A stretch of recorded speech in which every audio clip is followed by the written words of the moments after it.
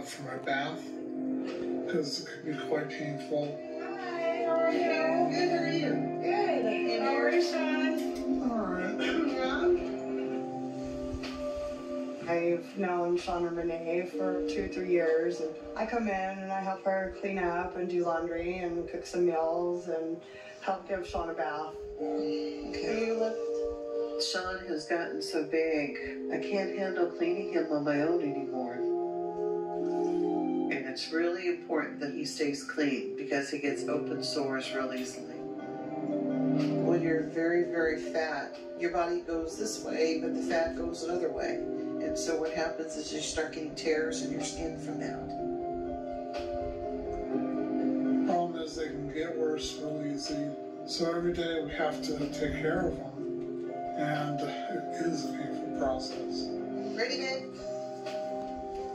Hang on, I gotta get my shoulder into this. Okay. He's very difficult to move, and it's very hard for me to lift this large mess on his side and get underneath it and clean properly. Oh, when you get a chance, I need a dry washcloth. Got it in my eye. All right, you okay, Sean? The hardest part for me is when I have to lean over. I cannot breathe. It's such a horrible feeling because my body just can't handle much. And it's mostly my legs and my knees that hurt the most. There you go. Okay, kiddo. It's time to shake off. Okay, we're almost done. 2 seconds, okay. Let me get this corner down. All right, you should be good, honey. There you go. Okay, good job. Okay. I'm a prisoner.